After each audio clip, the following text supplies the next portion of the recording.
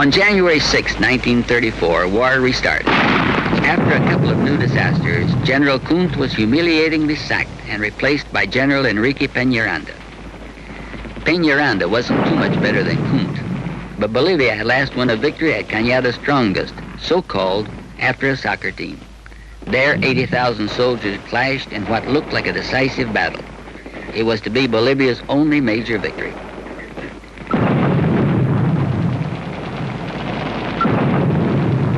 The front moved southward to Fort Bolivian.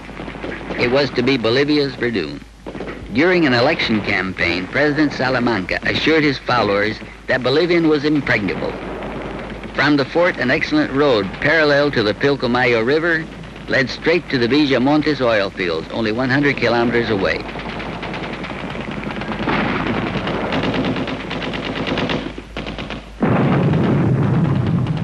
Six attempts to take the fort failed, but thanks to inept handling of the defending troops, it was suddenly captured by an exhausted Paraguayan army.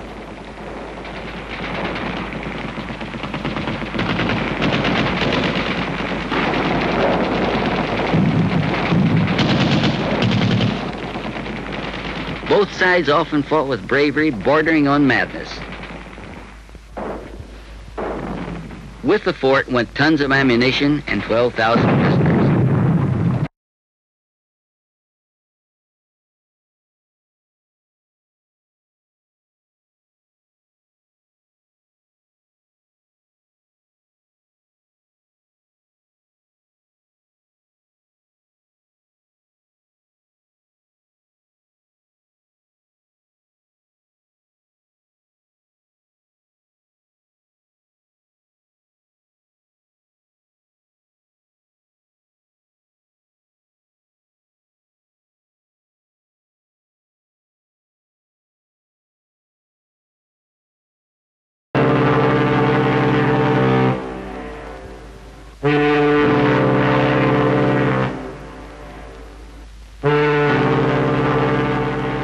President Salamanca went to the front to fire Peñaranda, but in actual fact it was Salamanca who was fired by Peñaranda. A brand new president came, José L. Tejada, and with the Paraguayans nearing the main part of Bolivia, Tejada was ready for a peace agreement. As a warning gesture, though, Tejada ordered a general mobilization 30 months after the war started, and only 6 before it ended.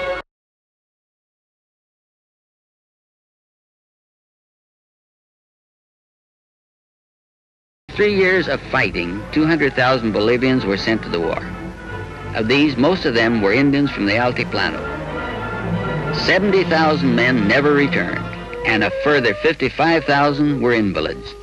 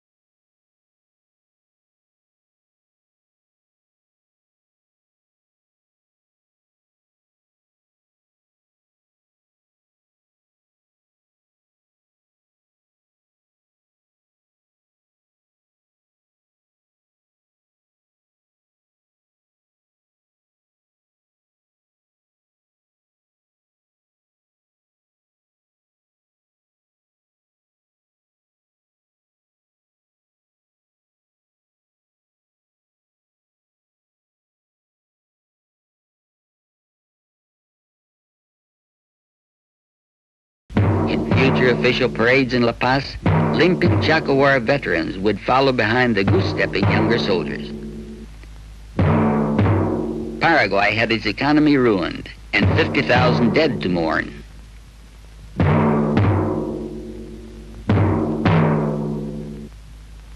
Nevertheless, the army kept on pushing toward Camiri in the Bolivian hills, where the oil producers were based.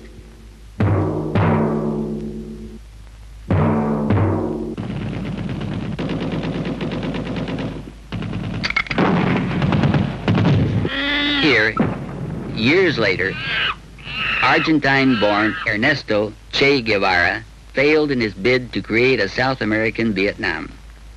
Then peace negotiations gained momentum anew.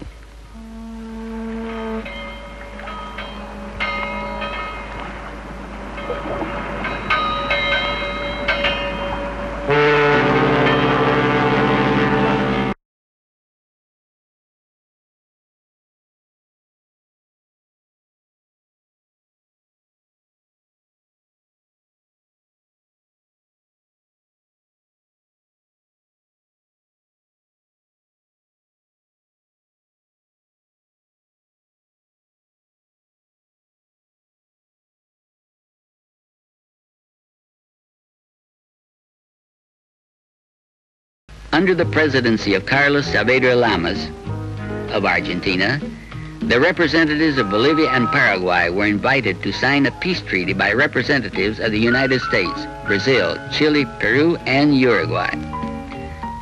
Saavedra Lamas, invariably dressed in British style, was a courtly, slow-motion diplomat who for 3 years preached vague League of Nations slogans like "victory gives no rights," etc. Actually, 90% of the Chaco went to Paraguay, however. As the stubborn, barefoot Paraguayans stormed the oil-rich hills, U.S. representatives pressed more and more for a treaty. By one of those coincidences, the chief negotiator was Sproul Braden, son of the William Braden who in 1921 had bought most of the oil concessions and transferred them to Standard Oil of New Jersey.